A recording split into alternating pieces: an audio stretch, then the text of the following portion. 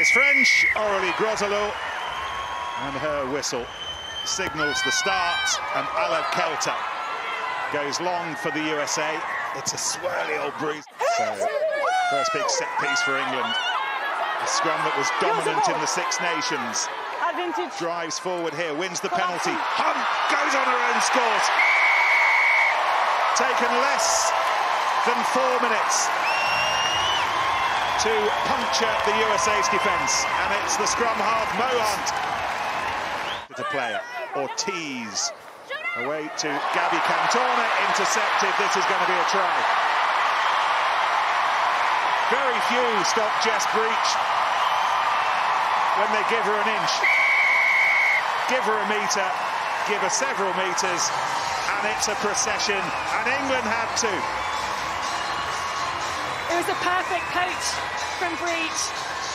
America, until that point, had actually nailed their set piece. It was a great first carry, but she absolutely read it to a T. And look at that running style.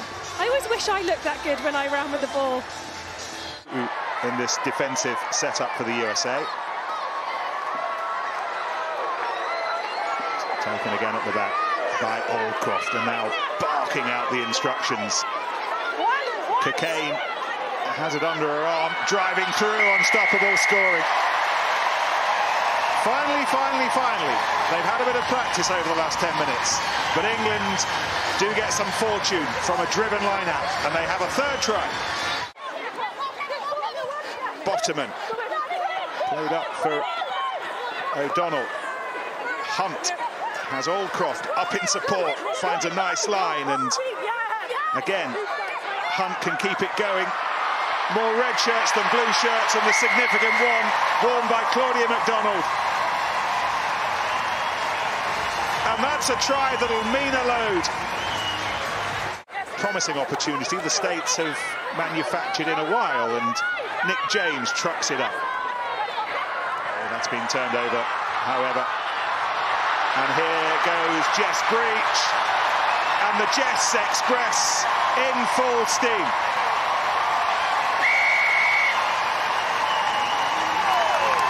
And England already 5 tries to the good. Harrison. And again, Harrison. This is better from England. A little bit more pace on the recycling, creating the space for MacDonald. Weaving, scoring.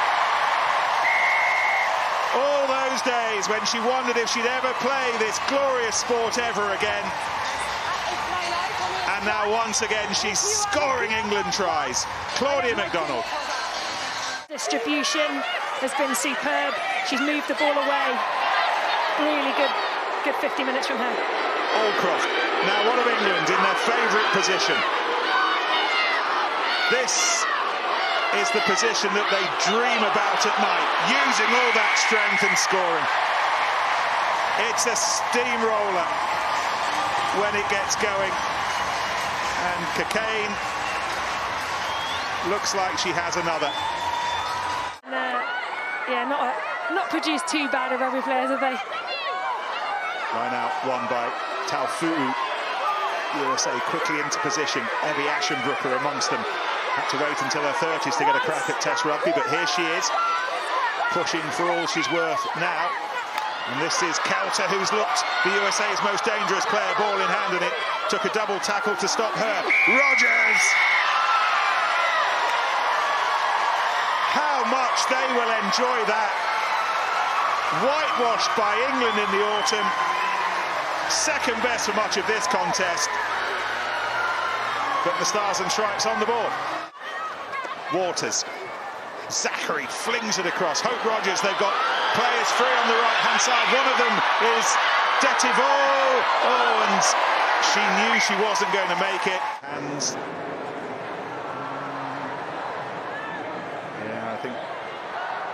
Okay, Aurélie, you see in these angles? That's the telltale. Yeah, I think that's it. I'm just in front of you, so please.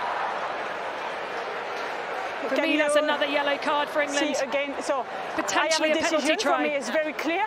It's deliberate knock-on. it's a yellow card and penalty try. Yes, I totally agree. It's a 22 red. Are you agree? It's 22 red, 22. Yeah. Captain? It is a deliberate knock-on. The 22 player is the last player, so it's penalty try and yellow card. 22? England are going to end the game with 13 pretty much. Oh dear me, and these are high emotions for Helena Rowland. She knows what's on the line on days like today, and Galligan has it. Galligan, the one who had what she thought was a try, chalked off for obstruction at the line-out, and now she gives it away. And Infante as England stretch and press and score, and Ellie Kildown with the bouncing ball. And finally, it's been a while, but English smiles.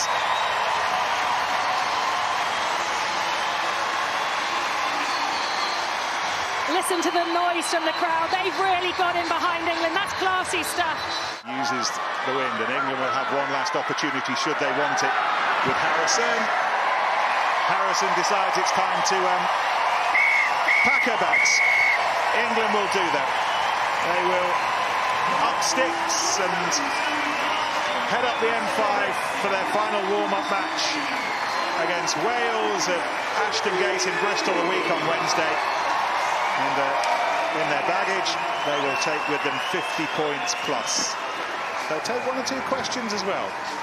It's the nature of the standards that England set these days, that they can score over 50 points. They can score 8 tries, but there'll still be plenty for them to think that they can work on between now and a week on Wednesday, and particularly now and the big World Cup kickoff next month. Final score here at Sandy Park: England 52, the USA 14.